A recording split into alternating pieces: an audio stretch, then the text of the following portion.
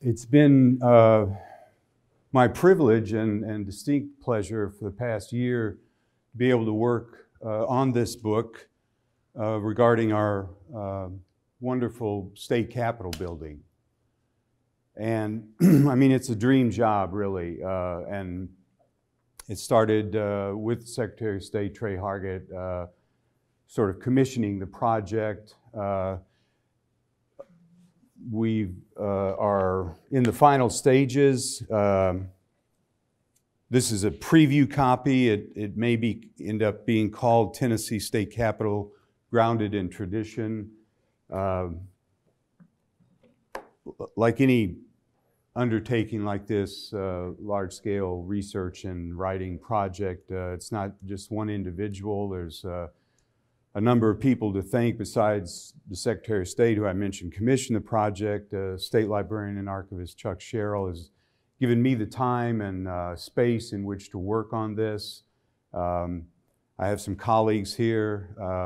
They've helped a great deal.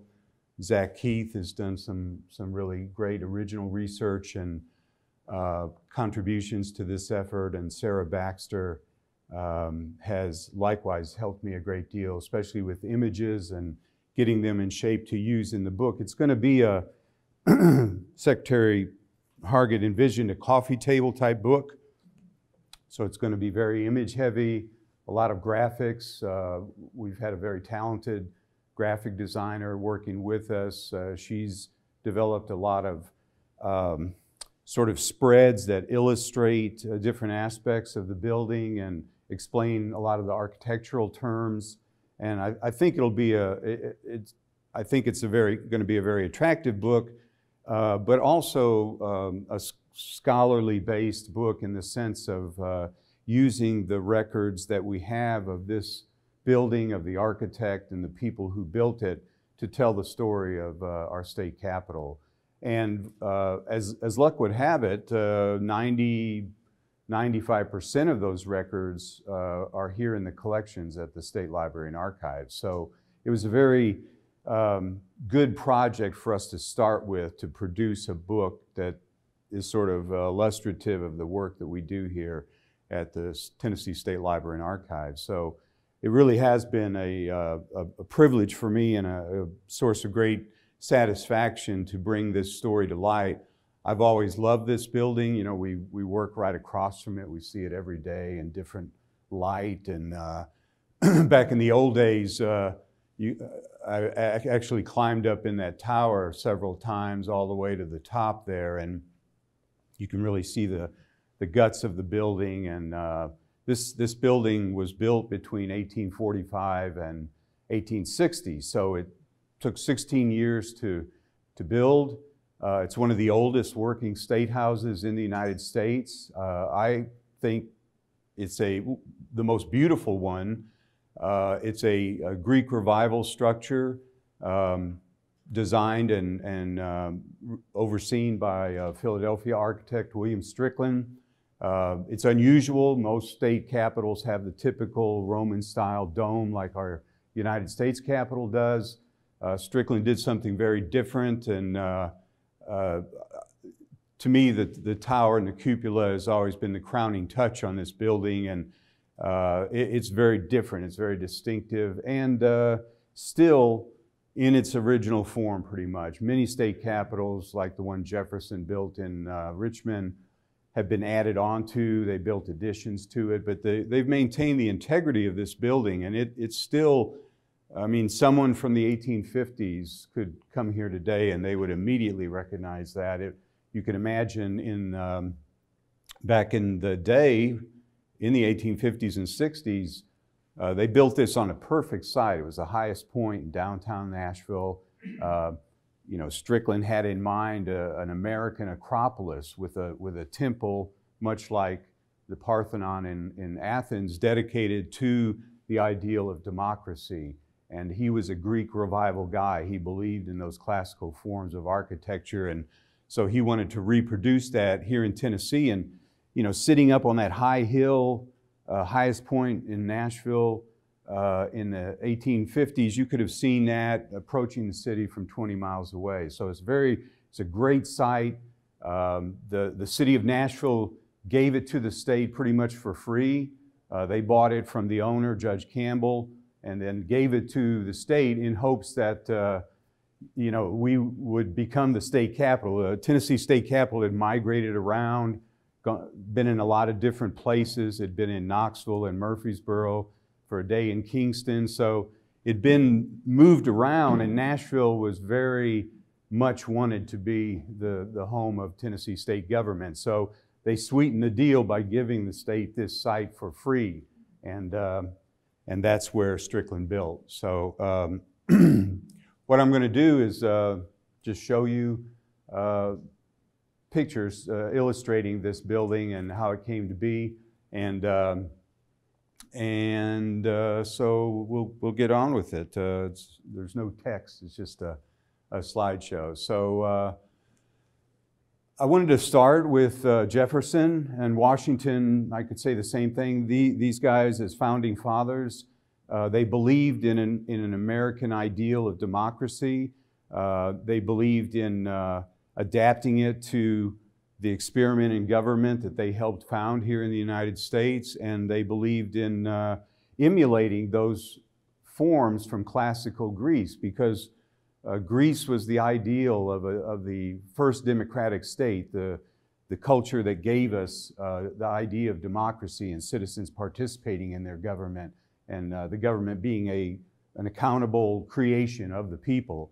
So, Jefferson, besides, was an amateur architect of some talent. And one day when he was in France as ambassador, he spent many years in France during and after the Revolution as our representative to France, our chief ally. He was a tremendous admirer of French culture as well as the ancient culture. And he describes in a letter sitting in front of this temple. This is in the French city of Nîmes in the south of France. It was built by the Romans during the reign of Emperor Augustus, and he loved this temple. He wrote how he just sat there gazing at it lovingly all day. And so when he gets back to America in his native state of Virginia, he designs the Virginia State Capitol very much along the lines. You can see the obvious similarity to that temple in Nîmes. And of course, this building is still there in Richmond, but unlike our Capitol, as I said, it's had two wings added onto it, so they kind of compromise the integrity of the original building. Our Capitol is a National Historic Landmark, in part because it still looks the way that Strickland designed and built it. This is what Tennessee looked like in the years leading up to this final move of the state capitol to Nashville, and state leaders beginning to think we need a permanent state capitol. They were meeting, state government was meeting on the third floor of the Davidson County Courthouse through the 1850s. They were moving all over the place, actually. This was a place in Knoxville that was state capitol at one time. This is a Masonic temple here in Nashville where they met during, I think, 1828 during Houston's administration. This is a house on Broad where Hume Fogg is now, where the legislature met. And that is the courthouse that was home to state government through most of the 1850s. So you can see that Tennessee is growing in stature, and it's one of the most populous states. It's an economic powerhouse. It's already sent 2 men as president to the White House, but yet the state legislature is meeting in the county courthouse here in Nashville on the 3rd floor. And that's a situation that's somewhat embarrassing to state leaders. They want a permanent home for state government.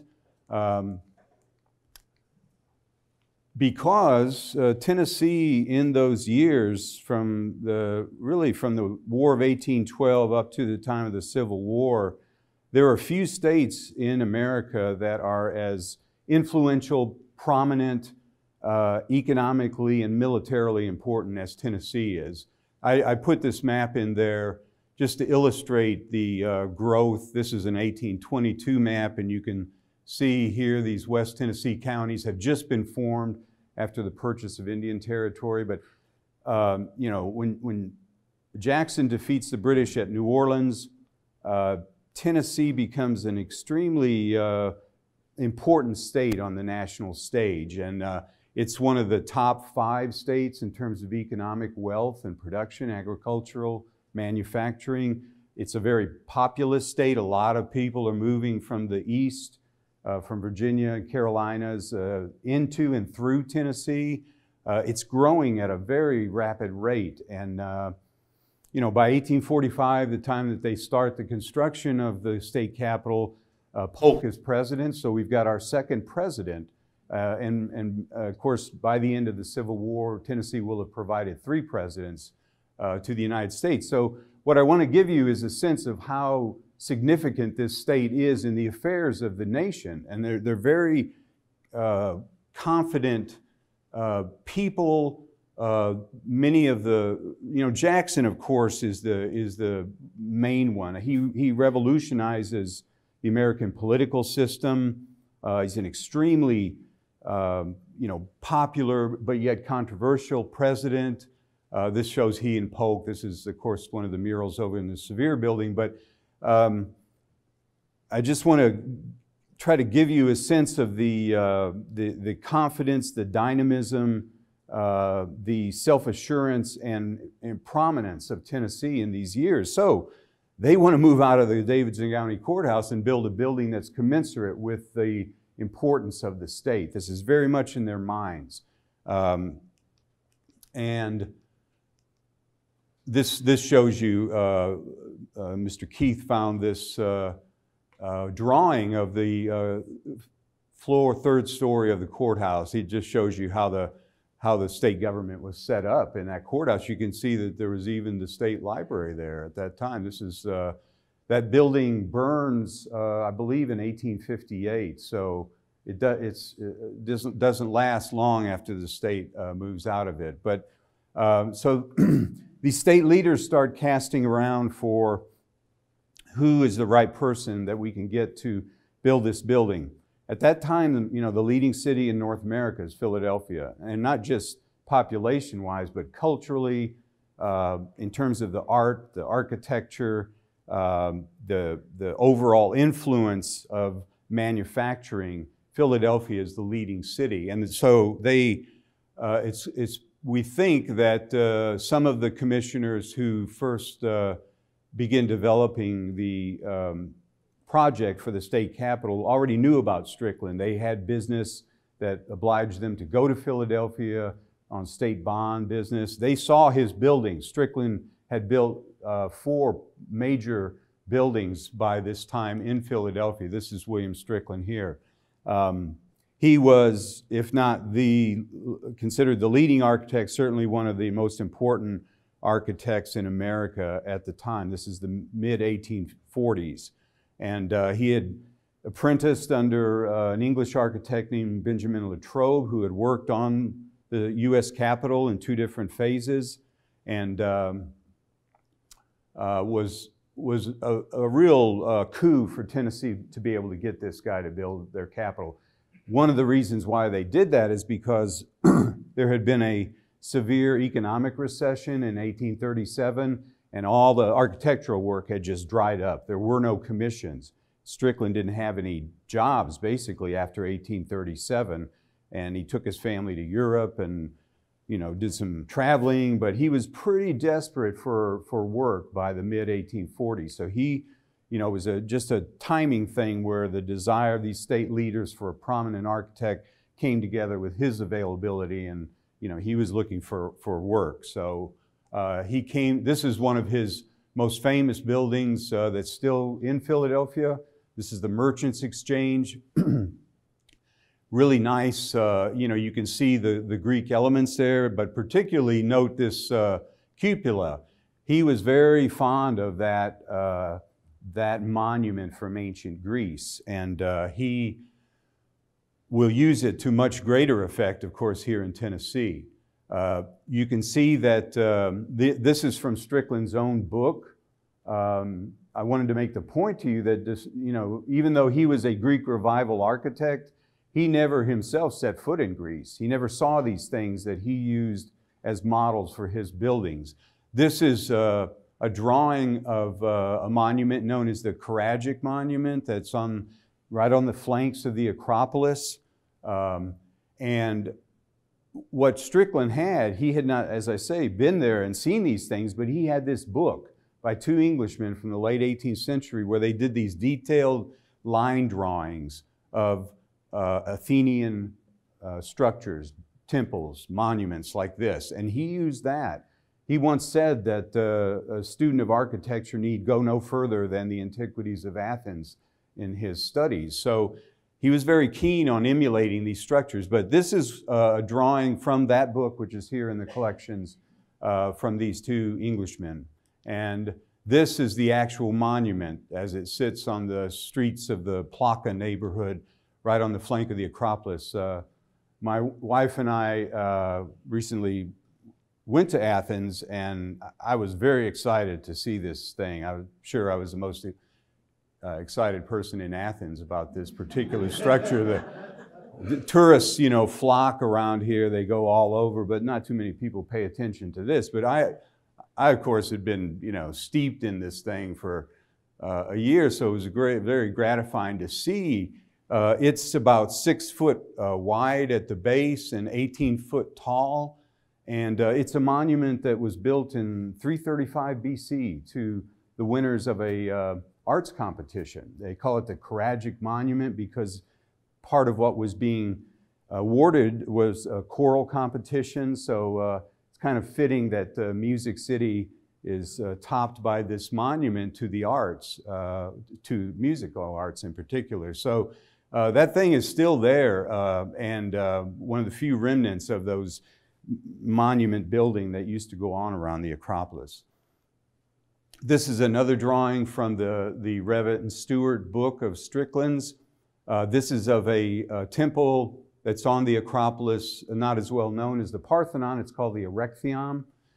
It commemorates they think the burial site of the first king of Athens.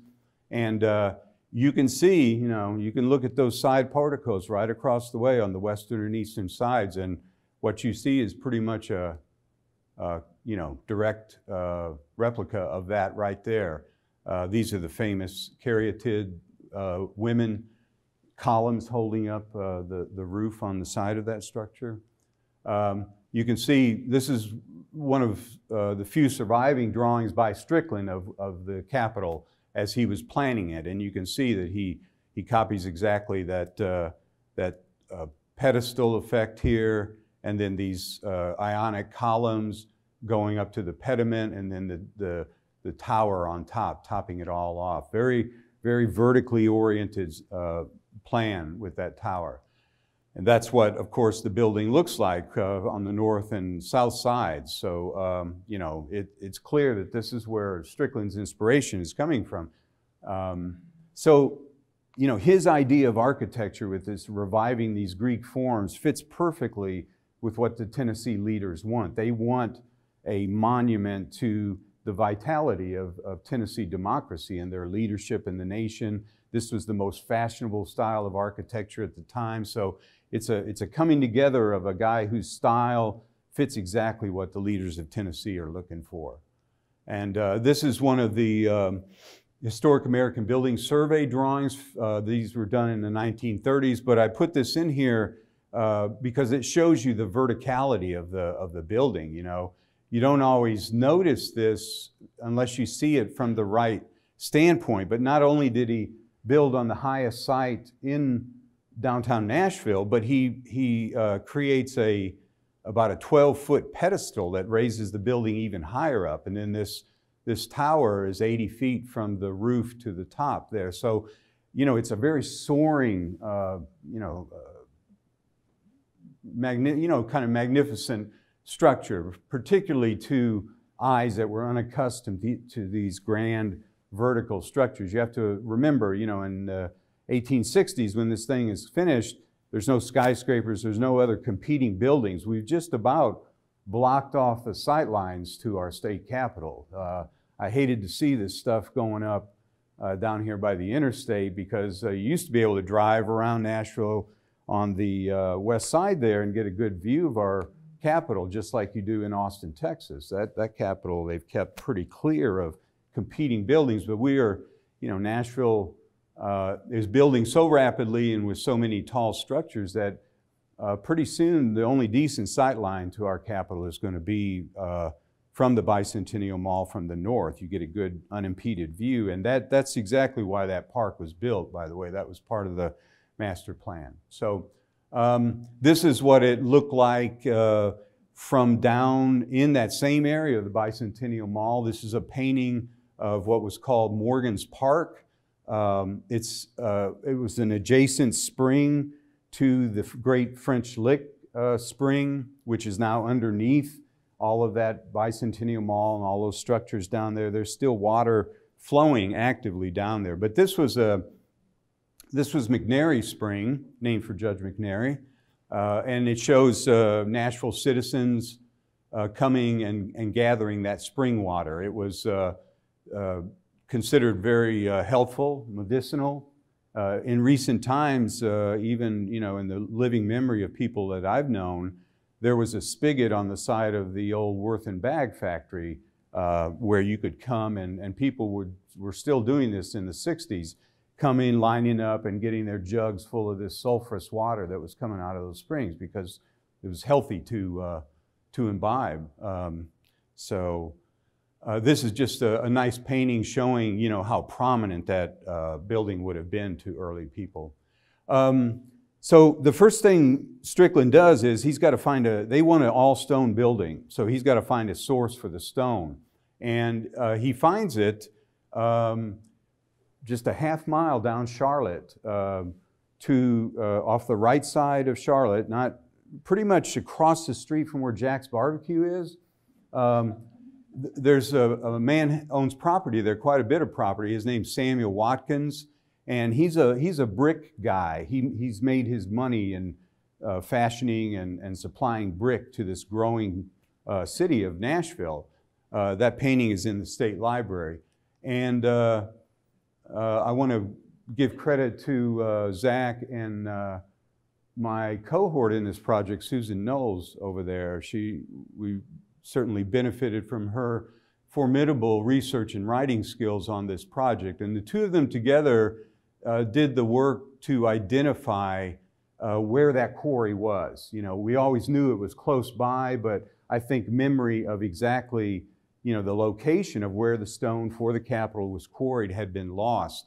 And they were able to research and find that it was right in this quadrant here. Those 4 lots right there between Clay and Watkins Street were the location of that quarry, which of course over the decades has been filled in, and it's quite close to the entrance to MLK Magnet School. So one thing you can see is how close it is to the state penitentiary. The state penitentiary figures prominently in the building of the state capitol. Tennessee has always then and now today, been a frugal state, been very concerned with managing the money, not putting into effect a lot of new taxes. So one of the ways they sell this project in 1845 is that we're not going to, we're not going to impose in new taxes to build this structure. We're going to do it with prison labor. We're going to use the labor of enslaved individuals, and we're going to do it on the cheap, basically. We're not going to spend a huge amount of money, and we'll see how that evolves. But part of it, they paid $1,500 for the stone from that quarry to Watkins. And Watkins ends up filing multiple petitions that we have downstairs where he says, hey, you guys were going to quarry this stone for 3 years. You've been mining it for 9 years now and gotten way more than you said you were going to, and I should be compensated for that. He eventually filed suit, and by 1860, they settled with Watkins and pay him a lot more money than $1,500 for the stone.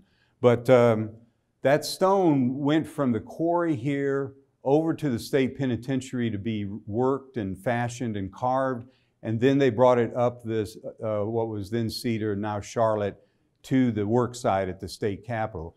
And they had to build the first paved road in downtown Nashville from the quarry over to the penitentiary to carry the weight. You can imagine special wagons, a special kind of equipment had to be used.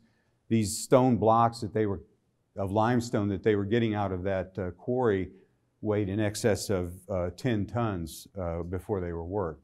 So this is just a detail of that kind of quarrying operation. This is a marble quarry in East Tennessee, the image, but I like it because you can see a little bit of the technique of how they would take this stone out of the bedrock and get it off. The techniques of that were quite elaborate. It was a whole realm of work that has been, largely lost, at least by hand. But you see how he's driving in those drill bits to break off this block of stone. And this is one of those pieces of limestone in the attic of the state capitol. This particular block goes out over the south porch facing toward Legislative Plaza and supports the roof structure above. You can just see a little bit these iron bars, or they're holding up the roof, are resting on this. And because it's in the attic, they didn't care about how it looked. But I like that image, which another one of our archivists, Will Thomas, took for us up in the attic, because that's exactly what this guy is doing here. He's applying those drill bits to break off that chunk. So you can see that's one of the bits of limestone that is still in kind of rough form from the quarry. This is an image of a stone cutting machinery, early equipment. This is courtesy of Miss Knowles, and this particular machine is being used on the U.S. Capitol project, but it gives you an idea of 19th century stone cutting technology. This type of machinery enormously speeded up the process of cutting that stone at the quarry and then moving it over to be finished at the prison and then moved up to the work site. This really accelerated it in the 1850s, and we have some firsthand descriptions of this type of machinery at work. I'll just mention that the guy who was running that machinery and kind of running that operation down at the quarry was Adolphus Hyman, who is another important Nashville architect. He was a Prussian guy who had been an officer in the Mexican War, had moved to Nashville. He's credited with building St. Mary's right down here on Charlotte, and he was a very capable architect in his own right. In fact, he applied to build the Capitol, as did some of Strickland's own students had applied to win the commission, but Strickland always had the inside track for it. And this just shows you some of that limestone that came out of Watkins Quarry. What I wanted to show you here particularly was notice the bedding, the horizontal bedding in here. That's the way the stone lay in the earth. The typical rule for using this stone, particularly in an exterior way, is to lay it the same way that it laid in the bedrock, because that way these seams here that we see would not be exposed. Now, Strickland loved this stone because it was easily worked, he could carve it, it was just what he was looking for, and he made a comment once that it's better than any marble or granite that they could use, but he had a little bit too rosy view of this stone, because the issue was that it wasn't that hard, and particularly these seams here had phosphate in them. They were imperfections, as it were, in the limestone. And whenever he raises that stone up on its side and exposes these seams, once water starts hitting that on the exterior, it just melts. The building starts eroding very quickly after it's built. So this is just an illustration of those seams that will become so important in the history of the state capitol. This is a close-up this is the kind of stuff that Strickland really liked about that stone. You can see those natural patterns and whorls in it, very attractive as an exterior stone. And I also put this slide in there because this is the replacement stone. You can see how sort of monolithic that is. It's much harder, much more resistant to erosion than the original stone is. This is the earliest photograph we have of the state prison. If any of you eat barbecue at Jack's, he's very keen on celebrating the history of the state prison. He's got a replica of this photograph in the restaurant there. And, but this is where a lot of the work went on. And there is more research to be done on the people who did the work on the Capitol. I wanted to just stop and just read a quote to you from one of the governors at the time, Andrew Johnson, who later becomes president. I think Ms. Knowles was responsible for finding this quote, but he says in 1858 or so, 57, he says, "Let us go to your state capitol and look at the magnificence of that building, its massive columns and sightly tower. As we contemplate the work, the mind naturally suggests the inquiry, what hand constructed? Who built that house? And we are filled with admiration of the mind that planned, that would be Strickland, and the men of labor that raised up this beautiful temple of the state. Are not these men of some importance to the country?"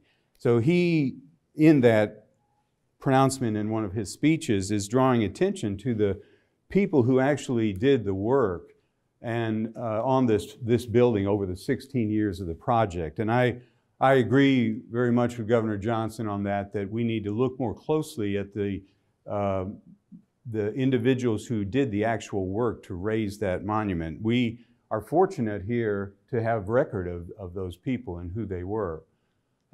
This is just a table that shows the number of prisoners engaged in those years of working. You know, you can see that a large percentage of the inmates down there are working on the Capitol. And some of them, we know from the census and other sources, have been trained to become fairly skilled. Stonecutters, quarrymen, masons, they develop the skills in those individuals. The whole idea with the prison at that time is to make it pay for itself, not for it to be a burden on the state and housing these guys who are incarcerated, but to get revenue from the prison population. That's an idea that's very strong in Tennessee. It continues, you know, this of course starts in the 1840s, but that ideal of using prisoners to generate revenue is one that is very important in this state up to the 1930s. They're using convicts in commercial operations. So this is one of the records that shows the other major source of labor, especially in the early going with building the Capitol. This is a list of individuals who are working on the Capitol. They are enslaved. They're being paid, their masters, I should say, are being paid at the rate of $14 a month for their labor, and this is an accounting of the individuals by name who are being used and the rates at which their masters are being paid. Now, when we found this, you know, it struck us that some of these individuals down here, you know, have full names. They may be free, we don't know. We haven't investigated closely enough to know exactly who all these people are, but there's this list right here contains 70 names. So there's, again, potential there for further research to really find out more about these people who labored to build our Capitol. This is another HABS plan, and I put this in here to illustrate some of the engineering that had to take place to build that building. The legislature and the commissioners tell Strickland by 1847 they want an all-stone building, not just one that has, you know, hollow walls or brick walls faced by stone, but all stone, solid stone. Every wall, every interior wall, exterior, everything about it, they want to be built out of stone. Now, you don't see those kind of buildings very much. You pretty much have to go to Europe and look at the the old cathedrals or Greek or Roman temples to see all stone construction. But this is what they dictated, and this is what Strickland gave them. And this is why they use so much of Watkins stone, because these walls here, those are 7 feet thick. And they're double walls. They're holding up the columns and the porches, all of that weight. This is why Strickland is considered such a great architect, partly because of his engineering prowess. He's not just an architect that draws and designs nice buildings. He understands the physics of doing this kind of stuff and working with heavy stone. So the great thing about the site he's working on is that it's on bedrock. You know, that hill to our left here, to the east, where the Capitol is solid bedrock. And the first thing they did, the first thing these African-American laborers did, was blast off 4 feet on the top of that hill to create a level surface for Strickland to work with. And all of these foundation walls, these 7, 8 foot thick walls, these things here are 10 feet by 12 feet. They're going to hold up the tower in the middle.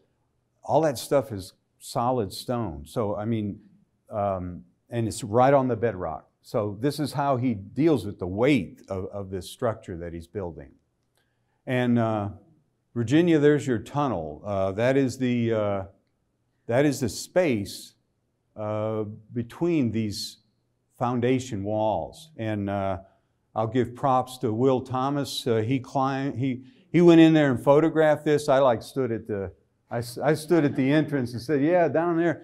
And he went all the way back here, and so he's photographing this tunnel, and then he turned to the right and went under this eastern portico. That tunnel goes all the way around the building, and this is just an image of what it looks like today. And one thing of note is that this limestone is different from the limestone that the building is built of. It's a lower formation, and the limestone that the building is built of, mostly, aside from these foundational walls, is called today the Capitol Formation. You see it all over Nashville, those construction sites. If they go down very far, they hit it.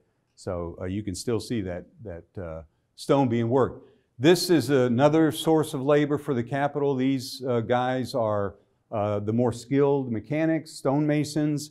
There weren't enough of them in Nashville, so they're coming from Louisville, Cincinnati.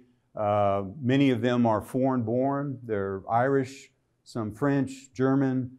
You know, they're immigrants who have these stoneworking skills, which were very, widespread in Ireland because of this use of stone there. So these guys are getting paid. You can see the rates at which they're being paid over here daily, and the time. This is another accounting. I want to say that the reason we're able to know so much and even write this book is because the commissioners who oversaw this project were meticulous in their record keeping. Again, that tradition of frugality. They were going to document every cent that was spent on the project.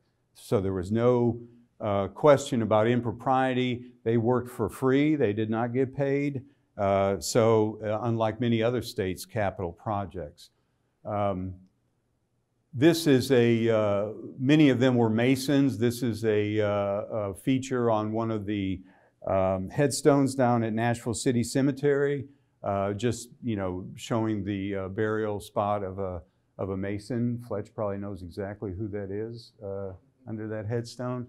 And we've used the National Cemetery website to document at least a couple of the guys who worked on the Capitol who are buried down there, and some of their information in those bios. This is another one nearby for John Kane. It says, by the stonecutters of the State House to the memory of John Kane. And he was a stonemason who died in 1848, and his fellow stonemasons built this monument that Strickland apparently designed, and you can see it down in Old City Cemetery.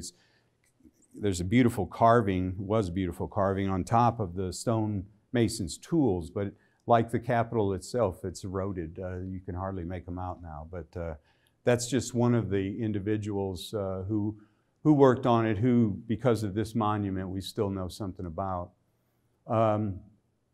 And I put this in again because I wanted to show you, reiterate that these heavy 10-foot by 12-foot stone piers start right down in the crypt on bedrock and rise up through the building.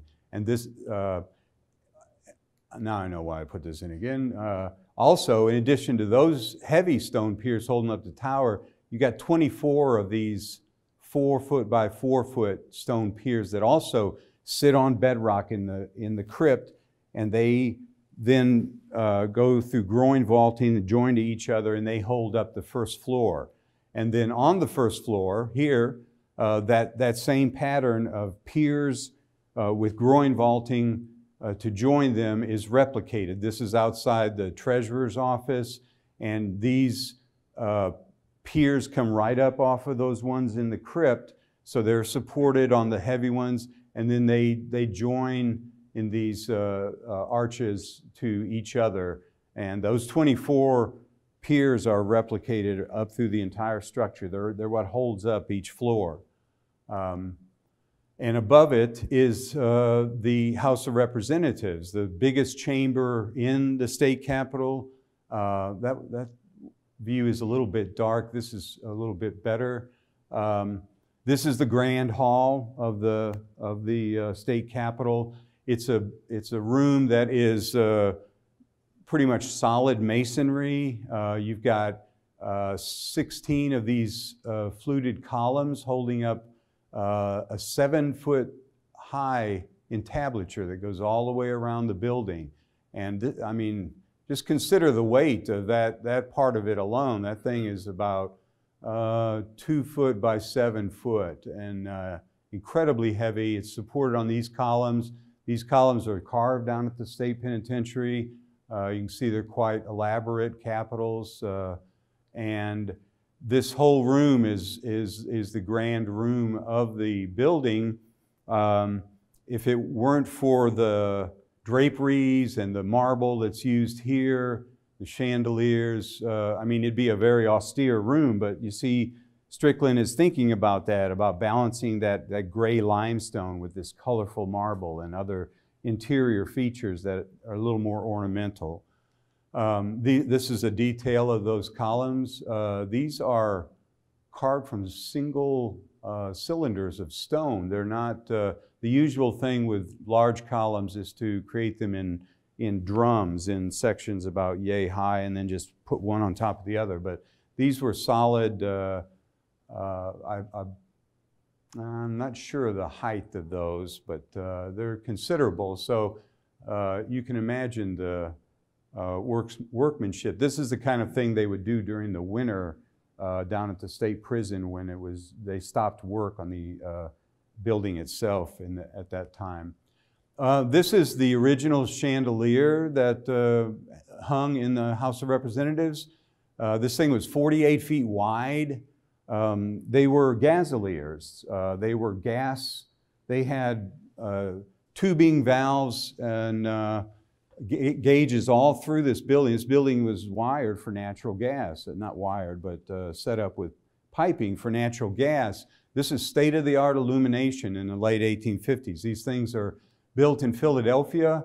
And as I say, gas runs through each of these burners and then lights the building, so they could light it at night, which was, you know, very, very cutting edge in the 1850s. But legislators got real nervous about this thing. It was massive. It was much, much larger than any of the chandeliers that are still left over there, even the original ones. And eventually in the 1880s, they had it removed and unfortunately busted up for scrap, because all on this thing were the chief crops of Tennessee. There were bronze bison, bronze Native Americans, and most of that stuff has been lost, other than a few examples like this that are still in the State Museum. So this is a drawing of what it looked like by around 1851 or so. They've raised the full height of the walls, the exterior walls, about 40 feet, and they're about ready to start on the tower itself. And this is, again, a letter that Zach found where an observer of all of this is writing to a buddy and draws a little image of what the Capitol looks like. It's the only image we have of the thing under construction. It's unfortunate that we don't have more, but what happens is Strickland is in poor health and dies in April of 1854. And you can see his tomb. This is on the northeast corner on that porch. This plaque and his tomb goes into the wall. And Strickland must have known that the end was near.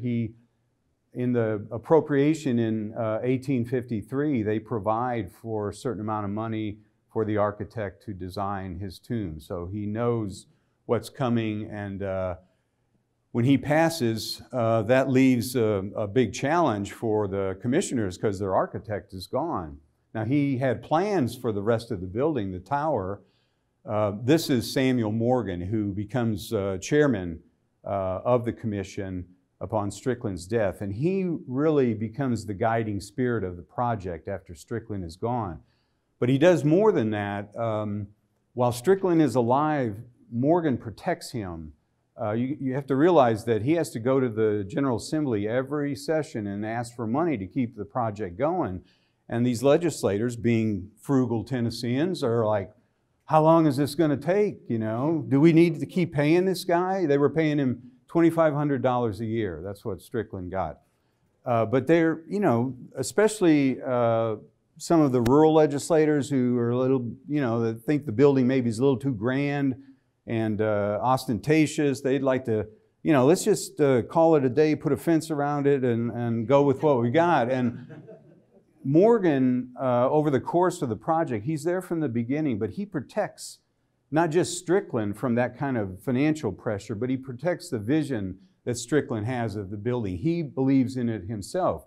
So Morgan really oversees the completion of the state capitol. And to show how committed he was to the Capitol, he's the other guy that's buried in the building. He's on the southeast corner.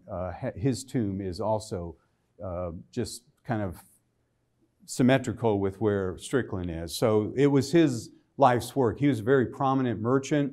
He had built his own mercantile building down on the square near where just across from the courthouse. And so he was a man of means. But he also understood building. He understood dealing with vendors and getting supplies to furnish a building. He was, in some ways, the ideal choice to lead the project. And this is what Strickland had built. This is in the State Museum. It used to be shown, but in the new museum it's not shown. So you'd have to go into their storage to see this. He built this wooden model of the cupola to show the legislators what he had in mind. You know, he was always having to sell the project and convince them of what he wanted to do. So, this model shows clearly how those piers come up from bedrock and go all the way to the top. That's what the cupola, of course, looks like today. You can see here these piers and how massive they are. Again, they look nice, but they're also holding up the tower in itself weighs 4,000 tons. So, you know, if he didn't build that thing right, it wouldn't be there today. He did many things. The other thing that an all-stone building did, of course, was make it fireproof. And that was a big concern with him because, I mean, Strickland builds the Wilson County Courthouse in 1848 as a side job, and it burns 2 years later. So part of that all-stone construction is avoiding fire. They're very concerned with that. Close-up of one of those piers. They join at the top there, all four of those piers. They come together in an arch. And what you see from the hallway there is this. This is trompe-l'oeil, fool the eye. It's just plaster, but it's painted to look like stone. But on the inside, in the attic, that's what it looks like. And it's lath and plaster, and it's joined at the top where that's stone, and from there on up goes the tower, but it rests on those piers. I want you to note too here the structural steel that he's using in the roof. That is still there, the original iron bars. And Strickland is one of the first architects to use that in a structural way. And it's still exactly the same as he built it. It's still holding up the roof. Were those manufactured here in Nashville? This iron was fabricated at Cumberland Iron Works in Stewart County, probably by enslaved workers as well. That was a big iron furnace operation, and this is Tennessee steel. A point I wanted to make earlier with Jefferson and the Tennesseans as well, they wanted to use native materials as much as possible. So whenever they can, they use Tennessee stone, Tennessee iron, and Tennessee glass from Knoxville. But this is Strickland designed this whole radiating pattern of iron trusses to hold up the roof of the state capitol, and they are still there. They do exactly the same thing today, 160 years later, that he built them for at the time. So really another testament to the longevity of his design work.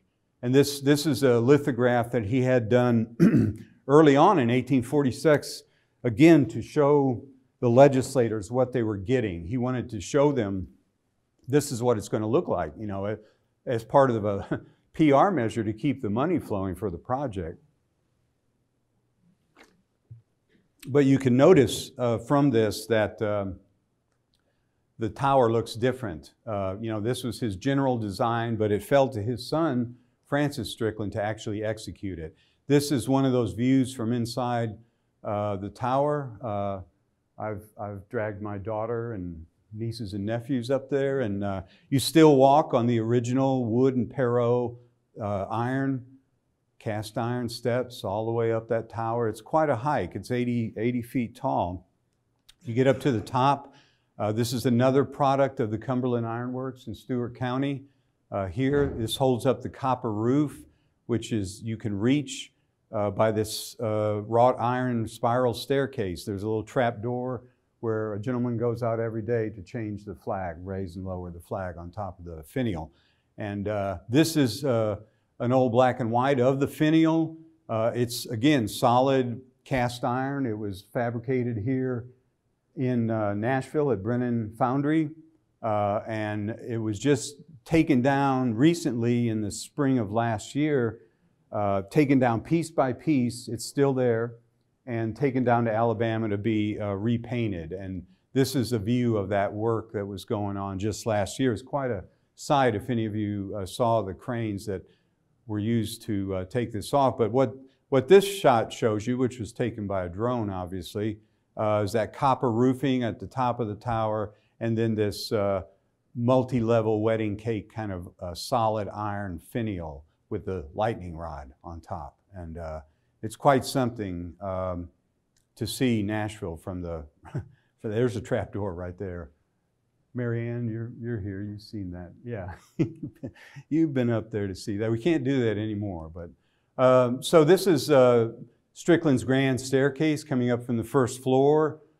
Beautiful design, and one of the most elaborate features of the building with these marble balustrades and the long steps.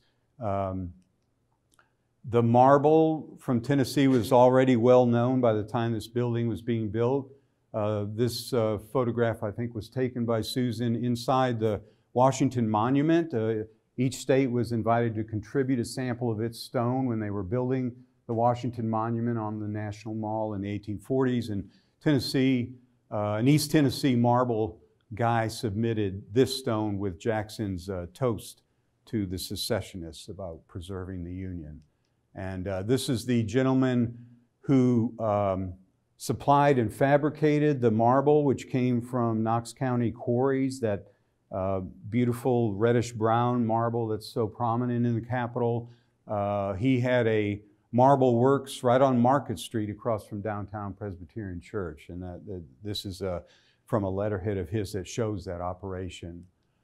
This is that view of the marble quarrying in East Tennessee. And I just want to draw your attention to the special equipment that was required for this kind of stone. I mean, you see these mule teams. We see lots of accounts for the forage for mules, so they're probably using these 10, 12 mule teams to pull these specially designed stone quarry wagons with the blocks on them over to the prison to be reworked. And it's quite a technical operation for the day.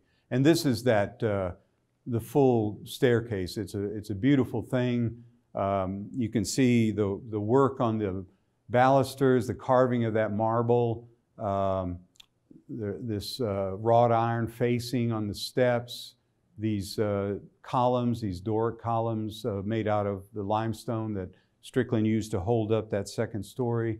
This gives you just some detail. I mean, the carving that Sloan and his workmen did on the marble. But look at the way those limestone steps fit together, and those things are cantilevered into the walls, which means there's no independent support. They are in the walls, they come out of the walls, and it's just a brilliant design that still holds up today. A lot more marble used in the Senate gallery. You can see these columns. This is a smaller room than the House of Representatives, but very, very beautiful work in here. This gallery around the top, that's all a restoration of the original design. This room was the work of Strickland's son, Francis. And he worked, he knew what his father wanted to do, so he was a perfect choice to succeed him. But it was a source of friction between Strickland and the commissioners, because he tried to get Francis paid as his assistant, and they wouldn't do it. So when he dies, Strickland, the elder, they need an architect to finish the building, especially the towers, so they hire his son at half the rate. But Francis it still grates on him that he didn't get paid for 5, 6 years of work when his father was alive. He sues the commissioners, and it leads to a nasty piece of litigation. But Francis is the one who really executed this Senate gallery and the drawings and design of the art, all of this here. There's lots of different kinds of East Tennessee marble. You can see this black, probably from Granger County, the white marble here, this architrave above that white capitol, and then of course the variegated reddish brown marble here. But a beautiful room. That's another close-up of some of those features. And it also has an original gazelier. I say original, of course these things have been electrified now, but the item itself is the original one. There's 4 of them in that building. And this is the State Library. This is where Morgan, by that time they'd fired Francis. As soon as he finished the tower, they got rid of him. And this was the only room left to do. And you can see, this is where Morgan kind of imposes his taste on the furnishing of the building. This is really lavish wrought iron work from a Philadelphia firm, all these mezzanines. The floors here are all solid wrought iron, and just very elaborate Victorian ornamentation. And I don't think Strickland would have gone for this kind of stuff. That wasn't his style. But of course this is the last room to be finished, and Morgan pretty much did it how he wanted. This is the original State Library here, and archives for that matter. And we've got that's just another view of that spiral staircase, and all of these cameos with prominent figures from American culture in there. It's quite a lavish room. This is what it looked like in the 1880s, kind of cluttered looking. There are a lot. You've got paintings of all the governors here, and it's just it sort of looks like a Victorian art gallery. Actually, there's Isham Harris. Flags, all the battle flags from the Civil War hanging. We've got a researcher here who may be smoking a cigar. You can see that cloud of smoke. So this is what, the State Library and Archives operation was up until 1951 when they move it over to this building. I mean, it doesn't look exactly like this, but this is where John Trotwood Moore, his widow, Mary Daniels, more, you know, they run this operation in the days before this building is built. And all the records are stuffed up in the attic spaces and all over in the Capitol. It's really quite amazing. In fact, our colleague Darla Brock just told me Thursday that the construction records that we've based a lot of this research and work on, she found an article where one of the architects describes them being stuffed in a basement space and just completely out of the way. So it's in some ways amazing that as much survived the storage as did. This is what the building looks like, brand new.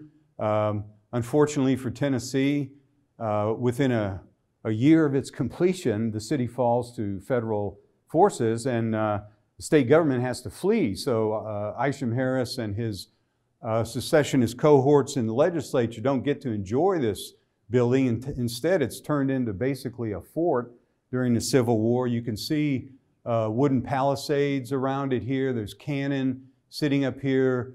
You know, Andrew Johnson, the Unionist governor, and federal commanders fully expect to be attacked at some point during the war. So they fortify this building, turn it into a military installation. You can see military tents here. It's kind of a heap of junk. You know, they're building the wall around it, but that stone's just laying all over the place. And, you know, war has come to Tennessee, and Tennessee, Nashville falls in February of 1862. So they basically are fortifying this as Fort Andrew Johnson. And Johnson and some of the military officers watched the Battle of Nashville in December of 1864 from up here in the tower. They've got a good view of it out past Negley and all. This is what the building and the grounds look like subsequent. After the 1870s, they get back to work on the grounds and they spruce them up and they turn it into Nashville's premier park. You can see it's very pleasant space with these broad promenades and little bridges, and there's a goldfish pond up here, and it's a very nice park. In fact, their biggest problem is running people out at night who are, you know, doing whatever up there. You can see they plant these trees, and there's these broad entranceways, and there's a very, I don't think I have an image that shows it, but on the east side, there's a very grand entranceway for carriages, and then they come up and they wind around the building all the way to this east entrance. But it's a very elegant place and much remarked on by people at the time. Plus, by 1889, they electrify the building itself and light it up at night. So it really is a grand statement and very nice park-like area. This is what happens by the 1850s. So much stone has eroded on the exterior, it's falling off and coming close to killing people who are walking in and out of the building. So I want to give full credit to the state leaders of the time. There were a lot of proposals to change the state capitol and do something different with it. One architect early in the century wanted to take the tower off, build a 10-story skyscraper right out of the roof, and then put that finial back on the top like a, you know, kind of an ornament on a cake. And they could have done a lot of things differently, but they chose to restore the building and keep it in its original form. So what you see here, beginning in 1854 in the Clement administration, they start basically deconstructing it. All of that nice limestone from Watkins Quarry, it's just falling apart. It's literally shedding big slabs out onto the pavement. So they have to take the radical solution of deconstructing all that exterior. Every one of these columns, the entablature, the pediment, they have to take it all apart and replace it, for better or for worse, with Indiana limestone from one of the quarries around Bloomington. It's much harder. I showed you a picture earlier that shows you kind of how solid and massive it is. But these are interesting photographs just for how extensive that work in the 50s was. They, as I say, deconstructed this exterior building and replaced it, almost all of it, with Indiana limestone. You can see them taking the drums off of those columns. Amazing. And I should mention too that both In the original construction, Morgan was very proud of the fact that nobody died working on the Capitol and said so, but we have found evidence that one quarryman was killed, was fatally injured in the quarry, not on the building itself, and I've never seen any record of anybody being hurt on this work in the 1950s when they replaced the stone, which is pretty amazing for a project of this scale. There's a kind of a long view of what they were doing. You know, that building requires a lot of maintenance to keep it in shape. It does still today. So it's an ongoing thing to keep this 160-year-old building going. And that's one of the architects, Charles Waterfield, who worked on that 50s restoration. Nice shot of him and his pipe. And you can see these bits of the Capitol and columns. You can still see, if you go down to Bicentennial Mall, you'll see some of them. There's what's called a reliquary just down the hill a little bit to the northwest that they named for Charles Waterfield because he was, many of the architects, including the ones who have worked on it most recently, like Jim Fitz and Peter Heimbach, they love that building and they are committed to preserving Strickland's legacy. So they do things like make sure that some of these original features, and when you look at these things, if you examine them at the reliquary or down on the mall, you'll see the mason's marks on them. You'll see they chiseled their initials or their sign into them. So it's my conviction that everyone that has worked on this building is proud of what they did. This is a shot in the 1950s of what Capitol Hill looked like.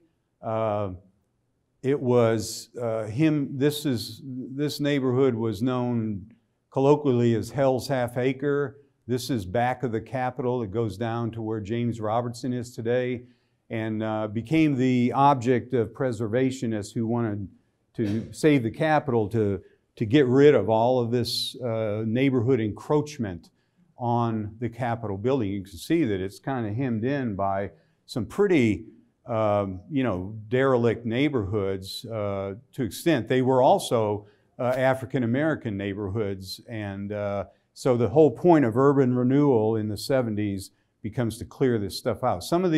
Many of these houses here have outhouses, and it is a target for urban renewal, which what they mean by that is this, scraping it, completely scraping all of those neighborhoods out.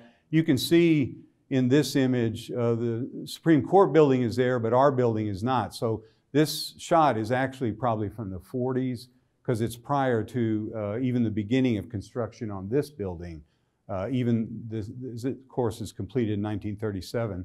But here, you can see the new State Archives and Library and Archives, and what they've done is just completely scrape that Capitol Hill to make it pretty much what it is today, and to turn that nice pedestrian park we saw with all the trees into something that's more automobile friendly.